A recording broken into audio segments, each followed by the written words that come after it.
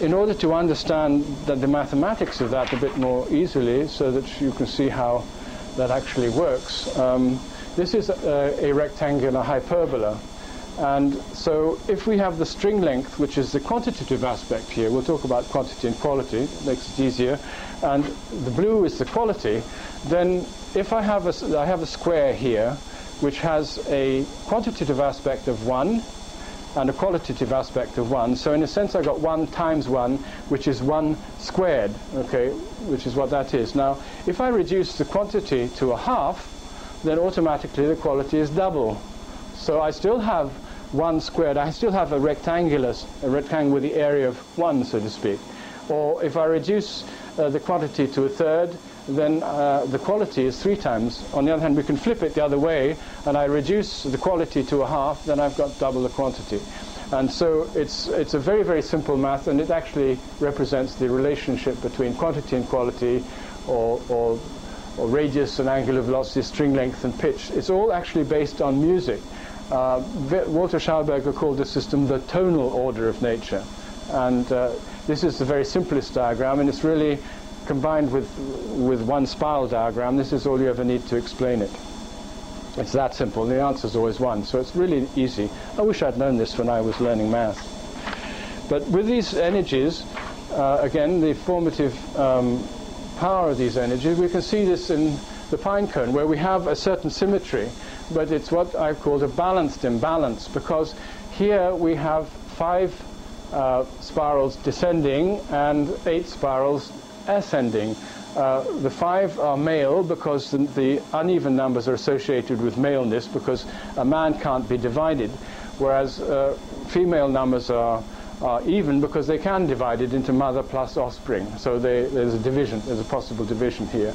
Now, so here again, even in the pine cone, we see that there are 2 energies which are interacting. You've got the female energy and the male energy. And where these 2 energies cross, where they cross each other, where they negate each other, where the male and female come together, that's where the seed is. That's where all the seeds are formed. All the seeds are under the places where these 2 things intersect. So that within the length of the pine cone, so to speak, the male energies, if we are looking at it from the point of view of the sun, they are high frequency. They're coming down. So they rotate much more frequently over what you might call the pine cone wavelength, whereas the female energies only go, in this instance, once.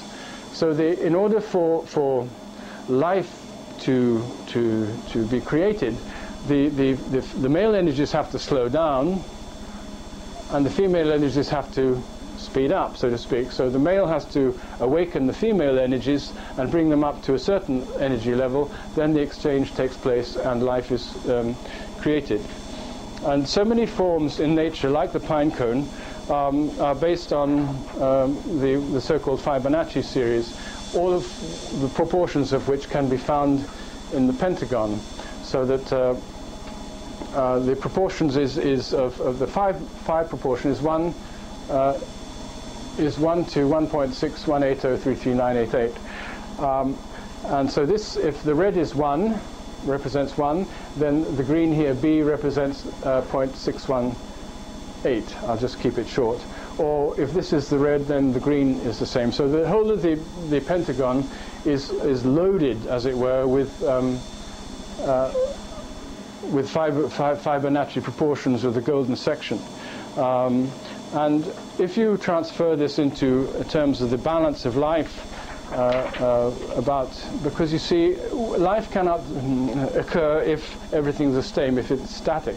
There has to be a state of balance which is quite labile, or that is sort of unstable. Now, here we see, using the same 5 proportions, that the weight of 1.618 having a certain distance away from this central pivot, which is actually 0.618, and another weight of 1 with a distance of 1 away from this pivot, then actually are in a state of balance because of the forces, the resolution of the forces. And when they both, you take them both together, then they have a value of 2.618, which is actually 1.618 squared. It's the most amazing number, this. So you have this dynamic balance, and this is necessary. This is the position between the extremes and the mean. And it's always in a state of adjustment, constant readjustment, because at every moment something is slightly different, so you have to adjust all the time. So what appears to us, for instance, to be a state of rest is actually an extremely high state of energy. I suppose a way that you could explain it is if you take a guitar string and you twang it, then firstly it moves from one side to the other. But as it comes to rest, as it were, then the movement comes faster and faster until finally it stops. But you don't know whether in fact it's not going even faster and faster when it apparently is still. You follow what I mean? So this, again, this dynamic balance of fires, it's like the tightrope walker, because if evolution is a progressive movement, I have to be in balance before I can move forward. And if I'm a tightrope walker walking on, I've got to make sure I'm in balance before I can put the next foot forward. If I'm doing this or the other thing, there's no way that I'm going to move forward at all. So again, it's this movement, this centering, this mean position between two extremes. And Victor attached an awful lot of importance to the Fibonacci series and to the Pentagon, because he said it was important for creating what he called the cosmic egg. And he didn't actually describe how this was done, but the cosmic egg, if this is the cosmic egg, can be created by putting pins in these intersections of the inner part of the Pentagon.